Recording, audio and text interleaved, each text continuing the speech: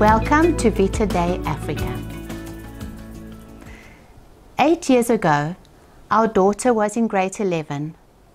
We were planning to move to a new town in her matric year. Ricket's mother had just passed away. His father was grieving. My parents were sick and suffering, all of them staying with us or close to us, and all very much dependent on us. They were our full responsibility. Our boys were at university. Ricket was away 2 weeks of every month. I was working full-time and menopausal, and to say the least, not coping at all. I remember sitting on the stoep in the sun and hearing Jesus say, "Pip, you are a control freak. You need to relinquish control to me." Firstly, it was a new idea to me to think that I was a control freak. I have always been the calm, easygoing, peacekeeping one of the family. Everyone around me thought I was happy-go-lucky. But my anxiety levels were through the roof. I was finding it very difficult to hide my true feelings, and it was becoming obvious that something had to give. Thus started a journey with Jesus that is still going on today. Jesus is steadily delivering me from myself. I have been a follower of Jesus for 35 years. I truly love the Lord. How can it be that control is still an issue in my life? Part of the reason is because for many years I didn't know it was there. And part of the reason is because when I did see it, I didn't know what to do with it. I have had to learn how to address control on Jesus' terms. Isn't He wonderful? He walks with us for months and years and knows all our failings and sin, and He gently teaches us and delivers us from many things along the way. And then one day, He reveals something else in our lives that has been there all along. And He says, "About this issue, let's deal with this one now." Jesus knows when it is the right time to speak, and He waits until He hears the Father say, "Now," and then He obeys. For me, this is totally foreign. Jesus knows everything, and yet He waits. Waiting for a control freak is impossible. Action is everything. When I know something, I must act upon it. Control freaks take control. They get things done, and they get recognition for their efforts. People will often say they don't know what they would have done without the help of control freaks. And let's be honest, it's lovely to be needed. Things get hairy when Jesus says wait, and the control freak in me says never. That's where I begin to get stressed. There's a tension between what my whole person demands and what my Lord commands. I can't understand why He doesn't do anything. This is crisis management, and if I don't get involved, everything is going to be a total disaster. And Jesus says, "No." "But Lord, my child will be thrown into jail if I don't intervene. What if my husband dies without the Lord and I haven't done everything in my power to convince him to repent? If I don't supervise my parents' old age plans, they will become destitute and filthy and malnourished.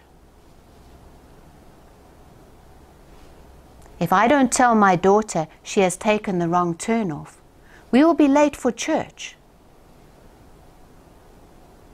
If I don't have a new outfit for the reunion, people will think my husband is poor. My house must always be garden and home standard so that people will have no reason to criticize. I correct my husband constantly so that others won't have a chance to do so. Thus says the Lord, cursed is the man who trusts in man and makes flesh his strength, whose heart turns away from the Lord. He is like a shrub in the desert and shall not see any good come. He shall dwell in the parched places of the wilderness, in an uninhabited salt land. Blessed is the man who trusts in the Lord, whose trust is the Lord. He is like a tree planted by water that sends out its roots by the stream and does not fear when heat comes, for its leaves remain green, and is not anxious in the year of drought, for it does not cease to bear fruit. The heart is deceitful above all things and desperately sick. Who can understand it? I, the Lord, search the heart and test the mind, to give every man according to his ways, according to the fruit of his deeds. Jeremiah 17:5-10.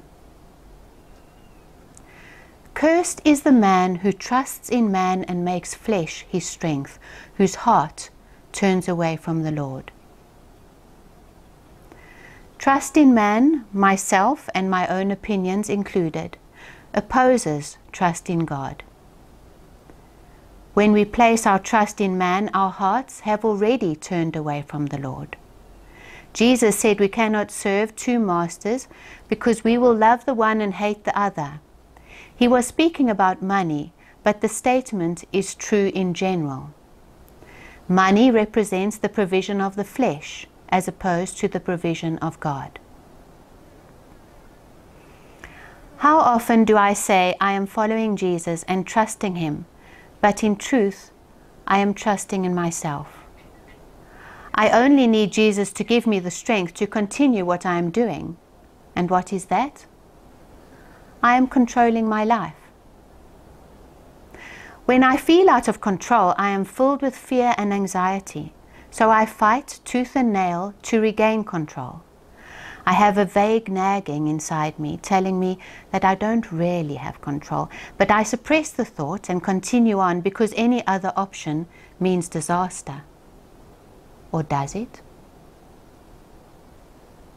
Cursed is the man who trusts in man, who makes flesh his strength, and by doing so has already turned his heart away from the Lord. He is like a shrub in the desert, and shall not see any good come. He shall dwell in the parched places of the wilderness, in an uninhabited salt land. Have you felt like that shrub? I have. Many, many times. I smile and wave because the control freak in me has a show to keep up. But inside I am withering away. Fearful, stressed, anxious, and feeling very, very alone. Jesus said that a tree would be recognized by the fruit it bears. Most times, I don't know what is going on in my heart. I don't really want to look at what drives me to do what I do. What I can't ignore is the fruit. When the fruit is bad, I may not always know what is wrong, but I do know something is wrong. When I feel dry, lifeless, anxious, fearful, I know this is the bad fruit of a bad tree. Search me, O Lord, and know my heart. Try me and know my thoughts. See if there is any grievous way in me, and lead me in the way everlasting. David's prayer in Psalm 139. Things I need to discover. 1. Me fighting for control over my life places me in opposition to God. Is that a place I want to be? 2. Control isn't something that only affects me. In order to keep control of my life, I have to control other people too. That means I sin against the people I love and those who I fight so hard to protect. 3. I don't need to merely change my actions. I need a change of heart. Only Jesus can bring about that depth of change. The one who knows my every thought, he can change my heart if I let him. He waits until I ask him. He waits. 4. Control freaks find themselves saying, okay, now I see this and I will fix it. I will no longer control. What we find so hard to understand is that me trying to change myself is still me being in control. I need to get to the point where I say, Lord Jesus, there is no hope in me changing myself. I have tried and failed. I have hurt myself and hurt my loved ones. I have turned my heart away from you and I have tasted the fruit of my rebellion. I am lost and broken. I repent of my evil heart. I repent of my incessant need to be in control. I fall on my knees before your throne of grace and mercy. Change my heart, O God. Make me ever new. Change my heart, O God. May I be like you. 5. Once we have come to God in repentance and he has touched us, we now need to continue studying him and his ways. Jesus said, I and only I am the way, the truth, and the life. We need to learn from him. Come to me, all who labor and are heavy laden, and I will give you rest. Take my yoke upon you and learn from me, for I am gentle and lowly in heart, and you will find rest for your souls. For my yoke is easy and my burden is light. For thus says the Lord God, the Holy One of Israel, in returning and rest you shall be saved. In quietness and in trust shall be your strength. But you were unwilling. You said, no, we will flee upon horses. Therefore you shall flee away. And we will ride upon swift steeds. Therefore your pursuers shall be swift. 1,000 shall flee at the threat of one. At the threat of 5 you shall flee, till you are left like a flagstaff on the top of a mountain, like a signal on a hill. Therefore the Lord waits to be gracious to you, and therefore he exalts himself to show mercy to you. For the Lord is a God of justice. Blessed are those who wait for him. For a people shall dwell in Zion in Jerusalem. You shall weep no more. He will surely be gracious to you at the sound of your cry. As soon as he hears it, he answers you. And though the Lord gives you the bread of adversity and the water of affliction, yet your teacher will not hide himself any more. But your eyes shall see your teacher, and your ears shall hear a word behind you saying, this is the way, walk in it, when you turn to the right or when you turn to the left. Then you will defile your carved idols, overlaid with silver, and your gold-plated metal images. You will scatter them as unclean things. You will say to them, be gone. And he will give rain for the seed with which you sow the ground, and bread, the produce of the ground, with which will be rich and plenteous.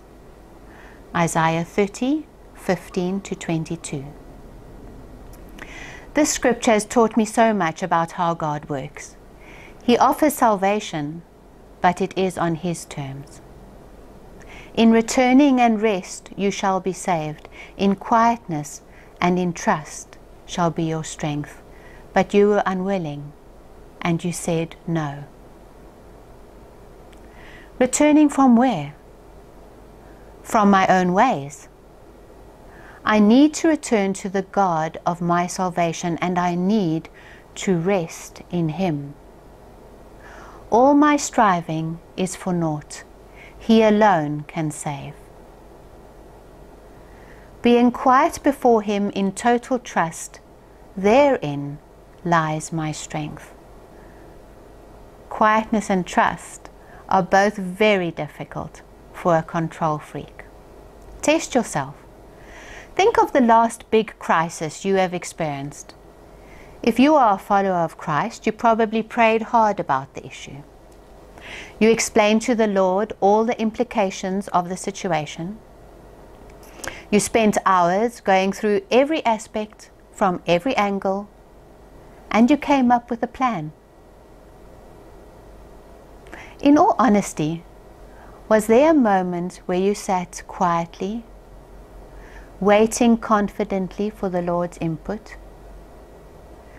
Could you thank Him for His full control over the situation and trust Him to work it out? Or did you say, I have a plan, I will do it my way? When we refuse God's salvation, He lets us experience the consequence of our choice. He doesn't say, oh shame, poor child, we can't let you suffer. God allows us to feel the anguish of a life lived without Him, so that we will realize the fullness of hopelessness when we are left like a flagstaff on the top of a mountain. Think of Jesus' parable of the prodigal son. The father gave his son what he demanded, and then he let his son go. And then the father waited. He waited for his son to return. The father knew his son was heading out into disaster, but he knew it was his son's choice, and he waited for his return. And when he saw his son in the distance, the father ran. The scripture in Isaiah 30 says, He will surely be gracious to you at the sound of your cry.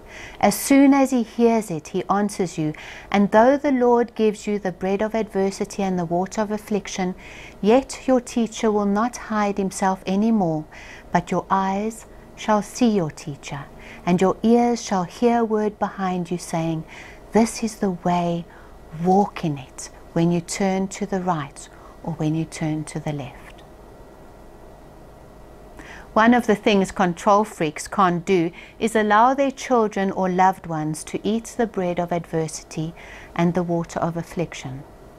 Control freaks feel they must protect them from all difficulties. We nag, we fight, we demand.